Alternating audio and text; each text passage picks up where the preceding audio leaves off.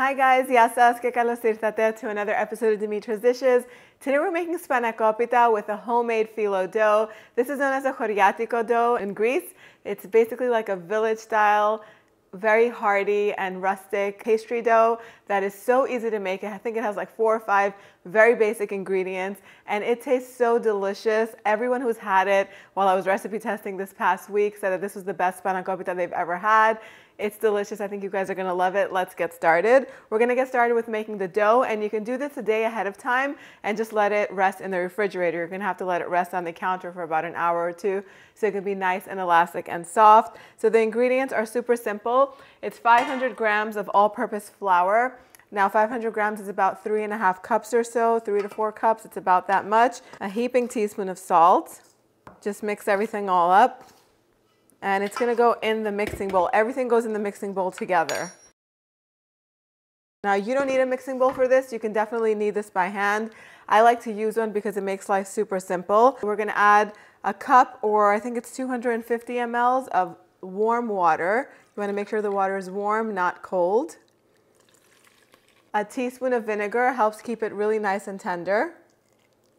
And 2 tablespoons of really good quality olive oil.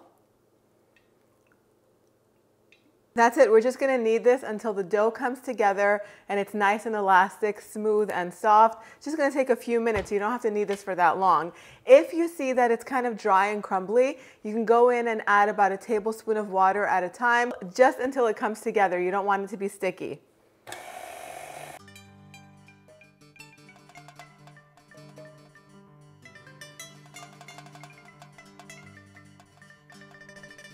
So I said not to make it sticky, and then what did I do? I went ahead and I made it sticky, but I'm going to show you it because you can still fix it. Two tablespoons of water would have been enough, but I went ahead and added a few more, and then it did get a little bit too sticky, but you can just roll it out lightly and knead it on a work surface with just a little bit of flour, and that fixes the problem. You could roll it into a log. Perfect. No big deal. Cut it in half, and then you need 8 portions. As equal as possible. And then you're just going to roll each one into a ball. You could do it on the counter, but if the counter has a lot of flour on it, it'll be hard to roll.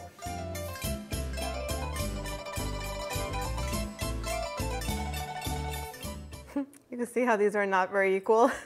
It'll still be fine. Each one of these are going to get rolled out into a layer of Phyllo. And it doesn't matter if one is a little slightly bigger than the other. We are not selling these. We are not opening up a Phyllo factory, so it will be fine.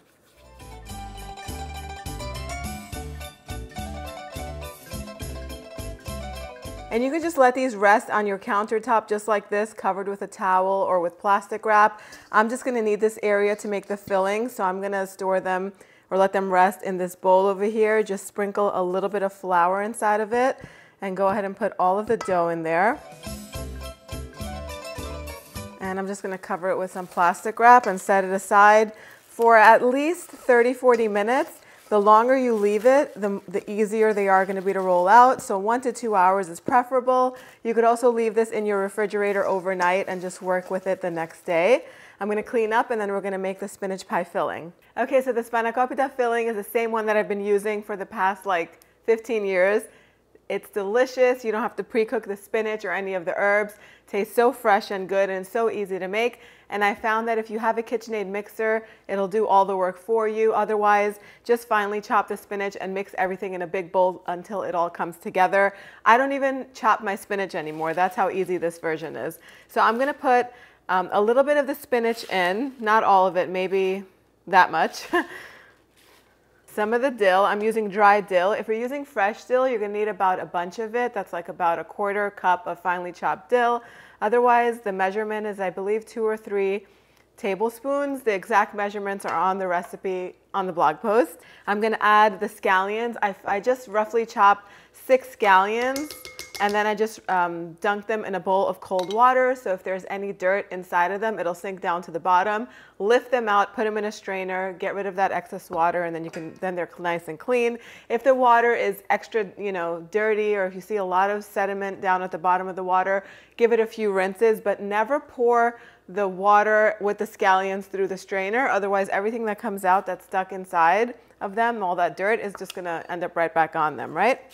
Okay, then I have, this is a container or 15 ounces of full fat, whole milk ricotta cheese. If you can't find it, you can just leave it out and put extra feta cheese in there. You can use an equal amount of cream cheese or even mascarpone cheese. I've done this with all of those substitutes, and it comes out delicious each and every time.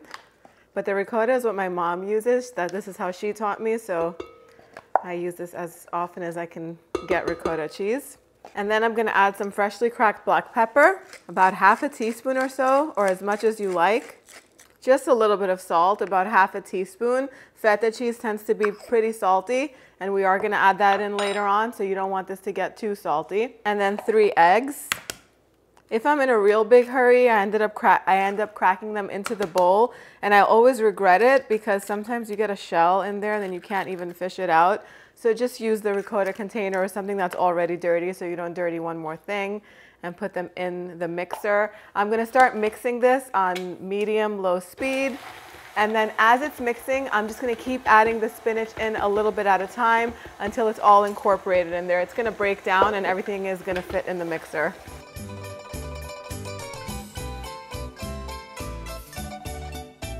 And then the final ingredient, once everything is mixed in, you see how everything fits, you're going to need a pound of feta cheese. Always buy it in block form and just crumble it in yourself. If you buy the crumbles, I feel like I've said this so many times, they're too salty, not good quality. You just don't want them. Get a block of feta cheese and crumble it. It just takes a few seconds.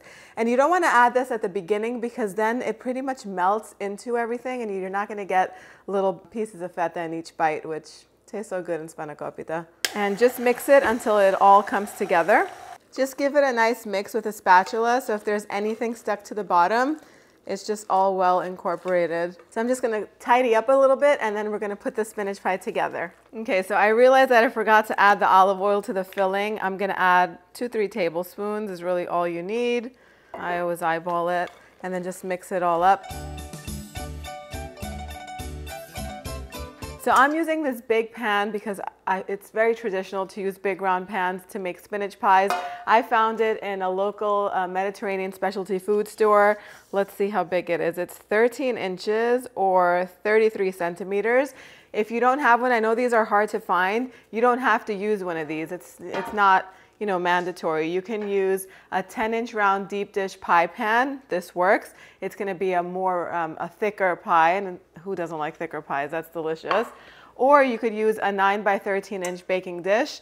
Either of these you can use. Okay, so I just moved the cutting board out of the way because I like to have a big surface to roll these out on. So the dough has rested for a few hours. I made this one in the morning and it's nice and soft and it should roll out very easily.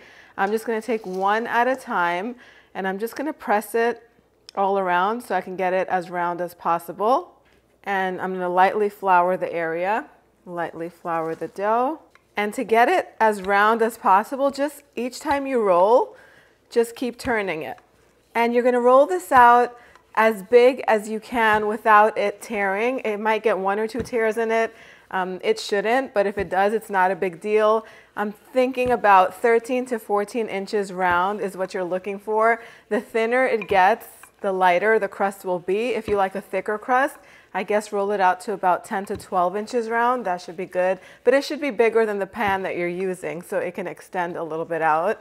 And if it starts to stick, just sprinkle some more flour and do that on both sides. Just try not to use too much flour. And then you can start rolling it on the rolling pin and just pressing it while you're rolling. It's going to help it stretch out a little bit bigger.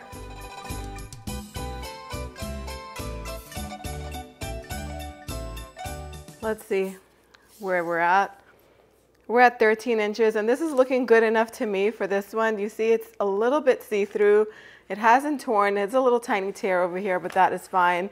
The dough should be nice and elastic. So we're going to take the first layer and we're going to put most of it inside the pan, and I'm going to let a little bit hang outside of the edges. This is going to help make a really nice crust.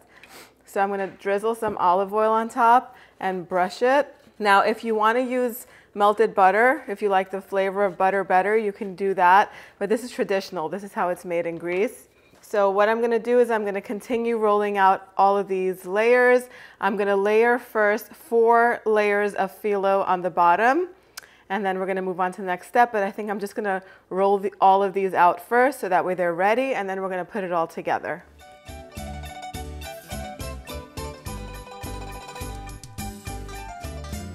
All right, so now that the sheets are formed, we're going to continue to just put this all together.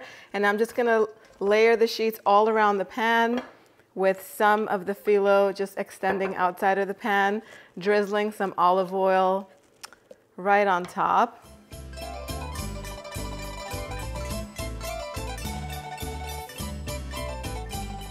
And then we're going to add all of the filling right into the pan over the phyllo. Smells so fresh and so good. And just go ahead and spread it out into an even layer. This smells like my childhood. Okay, then we're just going to fold over all of the pieces of phyllo that are extended outside of the pan, and we're going to do the same thing. We're going to drizzle olive oil right over each one of the layers.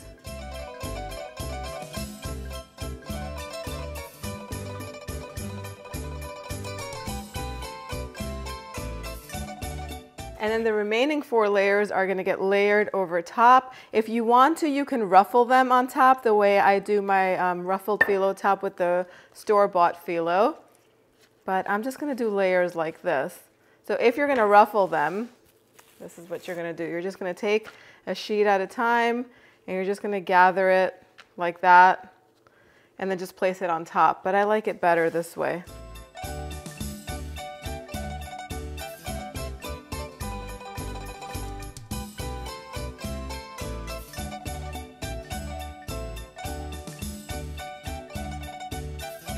And now we're just going to cut it into portions. You can do the portions as big or as small as you want them.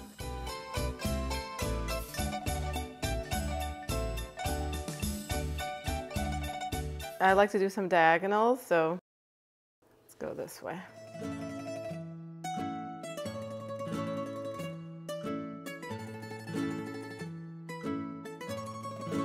And I have black sesame seeds. If you want to sprinkle white sesame seeds on top, you could, or you could leave it without any sesame seeds at all. I think they just add a little nice, pretty touch, so I'm just going to add them. Okay, so my oven is preheated to 375 degrees Fahrenheit. This is going to go in and bake on the center rack for 40 minutes. Then I'm going to raise the temperature to 400 degrees Fahrenheit and let this bake for another 20 or 25 minutes or until it's nice and golden on top. I start with a lower temperature because I want it to cook through nice and evenly. Each one of those layers, I want them to get perfectly cooked, and the top ones and the bottom, I want them to be nice and crispy. So keep an eye on it because every oven bakes differently. I'll show you what it looks like as soon as it's done. The Spanakopita is finally ready and the house smells incredibly delicious, making me so hungry. Once it comes out of the oven, let it cool for at least 15-20 minutes so that way it is easy to slice and it won't fall apart. I should have waited a little bit longer, but I had to wrap up this video. Let me tell you that this did take a little bit over an hour. It took about an hour and 20 minutes because the spinach did release a lot of juices. And as a matter of fact, if you want to lay a layer of breadcrumbs on the bottom of the pan, just so that way the bottom can be a little bit crispier, that might be a good idea. Some people don't like the texture of the breadcrumbs, so in that case, what I would do is for the last about 10 minutes, I would move the pie to the bottom of the oven and turn the bottom heat on if your oven is able to do that. If your oven bakes from the bottom like mine does, then the bottom rack will be fine. Just don't start it off on the bottom because it'll burn. So for the final 10 minutes, that should give it enough time to crisp up. This is just going to be a juicy pie because the spinach and the herbs are not cooked ahead of time, and we love it that way.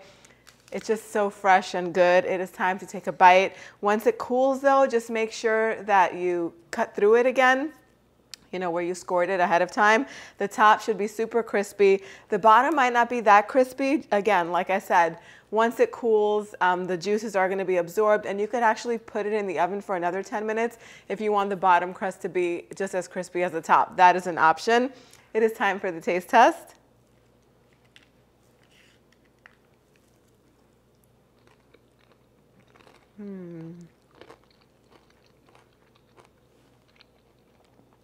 One of my favorite things, this is how my mom always made it. She always made her own phyllo dough, and she still does most of the time. It's rustic and a little thicker than the regular phyllo that's sold in the grocery store.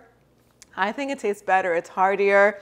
That filling is the best. I think you'll agree with me if you give it a try and you compare it to fillings that are made with spinach that has been already cooked. The exact measurements are on the website. If you want to learn how to make the spinach pie that's made with the store-bought phyllo, you're going to click over here, and I'll see you right over there. Yes, Sess?